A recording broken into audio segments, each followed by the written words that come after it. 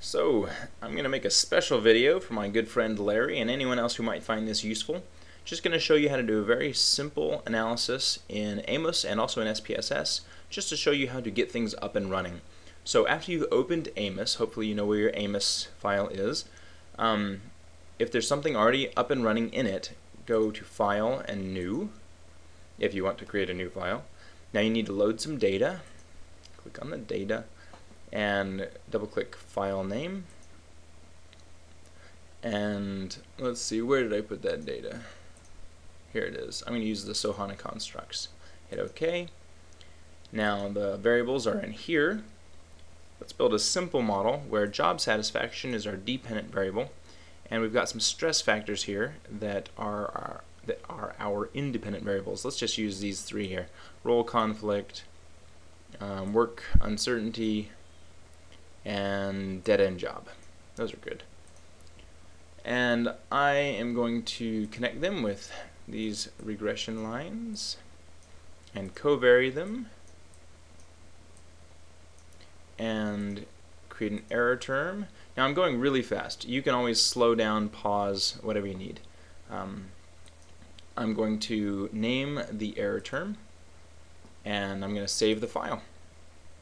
There we go. I'm going to call this Larry demo. Sorry, Larry. And I might as well just make it pretty. There we go. And then let's look at some options for running. If we have missing data, we need to estimate means and intercepts, but we do not have missing data for this, so we will not estimate means and intercepts. Go to the Output tab, check standardized estimates and squared multiple correlations for this particular type of model, this structural model. For measurement models, we don't necessarily need these squared multiple correlations, and we might need other things. Anyway, save it again and run it. And here we go. Look at your out. Oh wait, now let's click the up arrow, and I'll increase the size here so you can see we have pretty decent betas, path loadings, regression weights, whatever you want to call them. Except for this one, work uncertainty is a negative 0.09. That's not very good. But we do have a nice R squared, 0.34. Let's go look at the output here to see if what is significant. Go to the estimates section, and here in this table, the regression weights table, we can see that role conflict on job satisfaction is significant and negative. So role conflict has a negative significant effect on job satisfaction. Whereas work uncertainty does not have a significant effect because the p-value is greater than 0.05. These 3 stars represent p-values of less than 0.001. If I want to copy this and put it into a Word document or something, I click just to the right of it here and select copy, and then I can just paste it into some Word document. Now to do this in SPSS, go open SPSS. There it is. And there's nothing loaded, so let's go find it. Let's see if I've used it recently. Recently used data. Yep, there it is. So HANA constructs. I'm going to open that up and bring it back down here. And nope, don't save. Okay. To do the same kind of analysis, I'd go to Analyze, Regression, Linear, and select my dependent variable. That was job satisfaction. And my independent variables, what were those? Something like work uncertainty, role conflict, and resource demand gap. I think that was it. You can go through these options if you want. There's nothing we really need for this kind of analysis that's not already defaulted.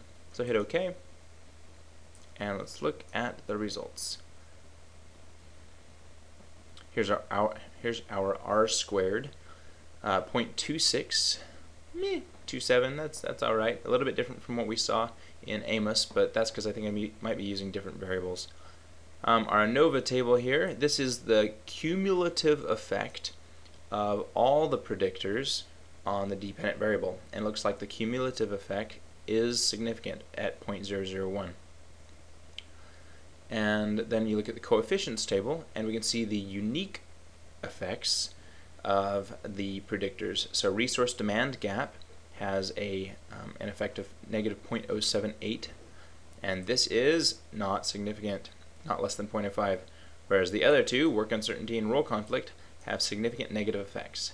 So, role conflict. As role conflict increases, job satisfaction decreases. And that's how you interpret it.